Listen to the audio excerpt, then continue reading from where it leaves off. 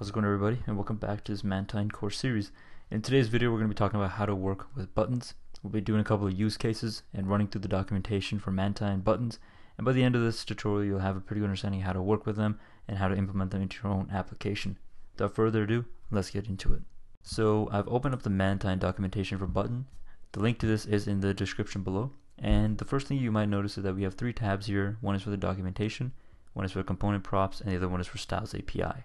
Alright, so if we go into our component props, we'll see that out of the box we have a whole bunch of stuff available to us, a whole bunch of props available to us. We have our name, the default value, the type, as well as the description for each of the individual props. And right next to there we have our Styles API. This is something we're not going to really tackle in this tutorial, so I'm going to go back into my documentation and let's go ahead and talk about what most of these things mean, and let's go ahead and implement a few use cases inside of our project. Alright, so the first thing that we have here is the usage. This is really useful if we want to create a simple button without having to manually build it out of CSS, refresh the page over and over again. And the first thing that we have right here is the variant. The variant is just the different type of variant that you want for the button, so we have a couple of options. One of them isn't available here, but we'll actually implement that into our own app. First one that we have here is called filled. Filled is just what the button is. It's just a button that's filled. Next one is light. So it's like filled, but it's just lighter. Next one, outline. It's just an outline of the button without anything inside of it besides the text. Next one is just the default button, so it has no coloration. You can't make a different color. It's just a default button. Last one is subtle.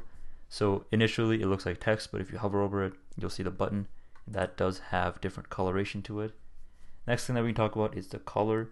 These colors are coming directly from the open color library right here, so we have all these available to us right here.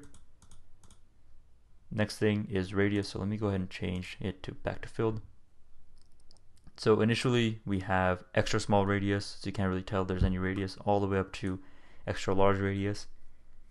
We have sizes, so extra small, small, medium, large, extra large. We can disable the button if we wanted. We can make it compact. We can have it to be uppercase or lowercase, and we can actually affect the string inside of it. So if we wanted hello world inside of the button, we can have that as well. And right below that we can actually see our button code implemented right here. So we can just go ahead and copy this into our app if we wanted. Right below everything, underneath the actual usage, we have our variants, and it just goes into a little bit more detail about how to work with that. And this is the variant that's not available inside of the usage. It's a gradient variant, and this is something I've never seen before in any library, and I think it's really cool. You have the option to have a gradient button, which initially was very difficult for me to implement just with regular CSS or style components. So this is what we're going to be actually implementing into our app. Below that we have our white variant. White variant is a variant in which button background color is always white, both in light and dark theme, and the color is controlled by the color prop. After that we have the loading state. This is really useful. This is in most libraries like Material UI and Design, where you have a loading state for your button. So if we were to enable it, we can see that the button is loading and is disabled. We can have it positioned either left or right. Next thing, we have our own customization if we want for the button. We have a whole bunch of options that we can give it. The main ones that we can go with is the styles with the theme provider, and we can just go ahead and edit the root, the hover, left icon, whatever we want inside of the button. We can provide a component tag as well, so if we want the button to, instead of being a button, we can have it just be an anchor tag. We can have it to go to a separate tab as well. We can give it the href that we want to actually redirect to, so this would go to the Mantine dev Twitter page. Below that we have the size and radius for the button. Next thing, compact. So like we saw in the beginning of the video, we can have our buttons be really skinny in height. Next one is the full width and overflow. So if we want the button to be full width, we can do that as well, but if we want it to be a certain width only, we can have that as well with an overflow. And after that, this is something we're not going to implement in this tutorial. We'll be doing it in a future tutorial where you can actually have our buttons link to React Router and work with React Router as a link tag. But we'll be working with this when we create an app bar. Next thing is providing custom element with TypeScript, getting the button ref, and just a simple unstyled button. So let's go ahead and actually implement this button into our app and let's work with this. So I went ahead and opened up the application that we've been working on from our previous course tutorials. And the first thing that we're going to do is inside of our components folder, I'm going to create a new file, and I'll just call it, I'll call it buttons.tsx. And I'm going to go ahead and just copy what we have inside of our cards file, just so we have some content inside of this file so TypeScript doesn't yell at us. And I'll call the function to be exported to be buttons. We'll get rid of all of this stuff right here. We don't need any of it. We'll get rid of this as well, and we'll get rid of every single thing within our div.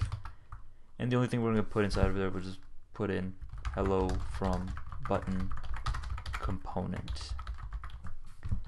And let's go ahead and import that into our app.tsx file right here. We'll put it right underneath our cards. So I'll do buttons from our buttons component. And if I go back into my app, we should see, perfect. So now we've connected our button component to our main app component. Let's go ahead and import some buttons. All right, so the way that we're going to import this, it'll be really simple. The button that we're going to be grabbing will be our gradient button right here, since it's a variant that we can't actually test in the usage case right here. So what I'm going to do is I'll just go ahead and copy all 5 of these buttons, and I'll put it into my buttons component right here. So I'll replace this with that. And we need to import buttons from our Mantine core. So I'll just do import curly braces button from at Mantine /core. And that's all we need to do. So if we go back into our app, we should see our gradient buttons available to us right there. Perfect. Now let's go ahead and mess around with this a little bit. Alright, so the first thing I got to tell you guys is that with the gradient variant, you can't have light mode or dark mode enabled themes. So it'll always stay as that gradient no matter what. With the other variants, you do have the ability to have different themes available when you switch between light and dark mode.